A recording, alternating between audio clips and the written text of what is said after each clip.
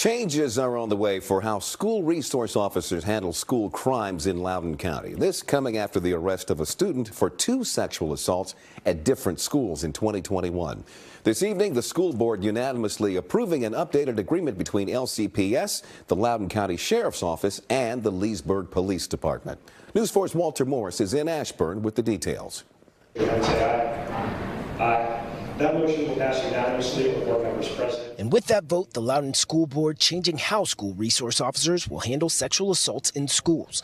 Tuesday, the board giving the green light to a revised memorandum of understanding, or MOU, between LCPS, the Loudoun County Sheriff's Office, and the Leesburg Police Department. The review began back in January. We discussed this pretty thoroughly in previous meetings over the last few months. Under the new agreement, SROs will receive specific training on how to investigate sexual assault allegations, and it establishes a process for how schools and law enforcement investigate those crimes. The new MOU establishes a chain of command for SROs and protocols for how underage victims are interviewed. It will also allow LCPS to conduct Title IX investigations with law enforcement.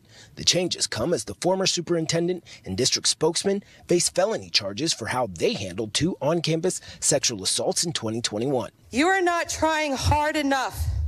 You have failed as a board to keep our students safe. Earlier this month, the Loudoun School Board appointing a new superintendent. And last week, he told News 4 safety protocols are his top priority. We need to have a strong partnership with well-trained law enforcement in our buildings, law enforcement that understands the difference between policing out in the community and on the street and policing in our schools. And the board says this new MOU won't have any impact on the budget. In Loudoun County, Walter Morris, News 4.